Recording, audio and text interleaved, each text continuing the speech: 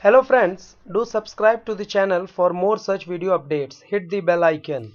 Friends, today we are going to talk about light reaction, one of the most important reaction that takes place in the process of photosynthesis. So what we need to understand first, light reaction takes place in the grana, and to be very much specific, it's in the thylakoid. What is thylakoid? It's a disc-like structures basically. Number of thylakoids together forms grana present in chloroplast. Light reaction is of two types. One is called as cyclic photophosphorylation. Another one is non-cyclic photophosphorylation. In this video, we are going to mostly focus on cyclic photophosphorylation. In one of the videos, I have already shown you non-cyclic photophosphorylation.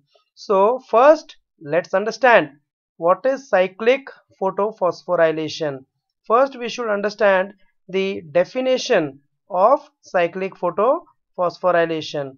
So when we talk about cyclic photophosphorylation, so we need to say the process of synthesis of ATP from ADP during in presence of light during cyclic transfer of electron. So the electrons are actually getting transferred in a cyclic manner, and it is coming back to the source where from it was liberated. So why it is called as cyclic? Because the initial donor of the electron and the final acceptor of the electron is same. That's why we call it as cyclic photophosphorylation. So let's understand what cyclic photophosphorylation is actually. So when we talk about cyclic photophosphorylation, we need to first understand something that is called as photosystem. So whenever we are drawing a photosystem, first we need to draw a box. In the box we are going to draw circles. Now each circle is representing, the bigger one is chlorophyll A, and the smaller circle, they are all accessory pigment molecules. So what we need to understand, photosystem 1 is going to absorb light energy at 700 nanometer. So it absorbs one photon. Why we have shown one photon? Because only one electron is liberated. So the electron lost first goes to FRS. What we say, chlorophyll A of photosystem 1 absorbs light energy in the form of photon and becomes excited. Under this excitation, it loses energy in form of electron. The electron goes to FRS. What is FRS? Ferredoxin reducing substance. From FRS, the electrons are transferred to FD. What is FD? Ferredoxin. From ferredoxin, the electrons are transferred to cytochrome B6. Cytochrome B6. Then from cytochrome B6, the electron is transferred to cytochrome F. From cytochrome F, the electrons gets transferred to PC.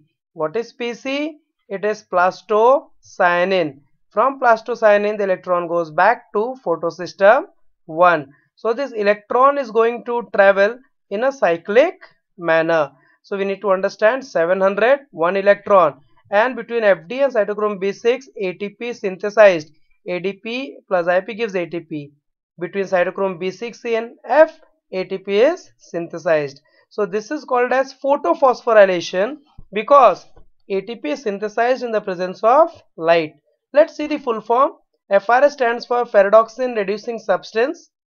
FD is ferredoxin, and cytochrome B6, that is CYT B6 we say, and CYTF stands for cytochrome F. PC is plastocyanin. PS that we have written here is PS1, that is photosystem or photostem. How to start with the answer? So we need to understand, here we are using photosystem 1 and 700 nanometers. So we say chlorophyll A of PS1 absorbs light energy in the form of photon at 700 nanometer wavelength of light and becomes excited. Under this excitation, it loses energy in the form of electron and itself it gets ionized. So, and the energy that is lost, electron, it goes. Now what is important here? We need to understand, most important, that the light reaction, cyclic photophosphorylation, it takes place in bacteria also, the bacteria which are photoautotroph. And second, most important, only PS1, that is photosystem 1, is involved, and the wavelength of light is 700. Friends, let's see distinguish between cyclic and non-cyclic photophosphorylation. So when we talk about cyclic photophosphorylation, we need to understand it takes place in all photoautotrophs. Non-cyclic does not takes place in bacteria.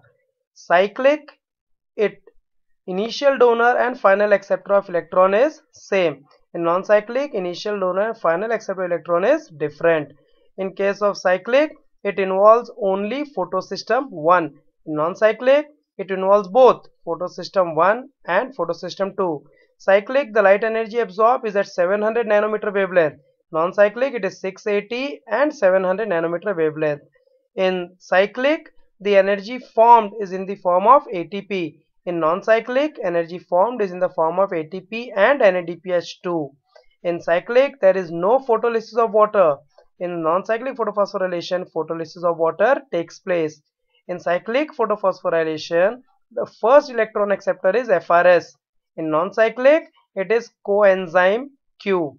In case of cyclic, only one electron is released, whereas in non-cyclic, 4 electrons are released just to balance reaction.